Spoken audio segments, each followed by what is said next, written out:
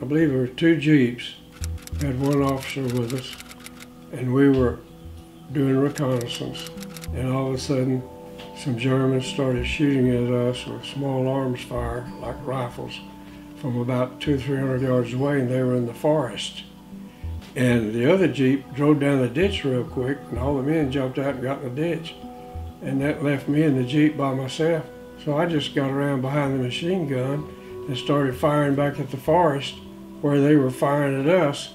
And the men down the Jeep said, "Buddy, buddy, get out of that Jeep, get down the ditch. You're gonna be killed." And I said, "Killed? Hell, I'm gonna do the killing myself." I kept firing, and finally they quit firing. I don't know if I got any of them or not. But they quit firing and we drove on. But it was like that from time to time. You'd run into skirmishes.